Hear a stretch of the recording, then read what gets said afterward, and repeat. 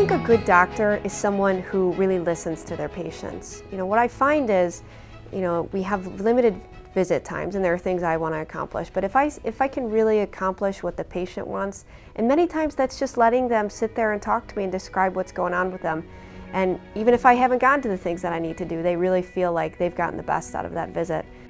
I did, while I was in training, a master's in public health because I had a real passion for preventive health care, and I'm very focused on that in my own clinic.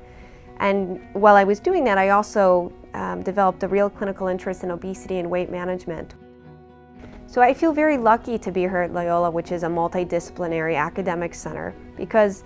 oftentimes, although I can do a lot for my patients, I need the support of specialists. And so to be on campus and to have these world-renowned specialists at my fingertips for my patients is a real advantage for not only me, but for them. At the end of the day, I'm really happy when I go home because I know that I've done the best I can for these patients, and I really feel like in some small or big way I've made a difference in their life and in their health.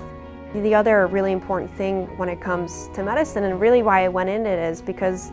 to me it's my vocation, it's my chance to serve and to do God's work for people.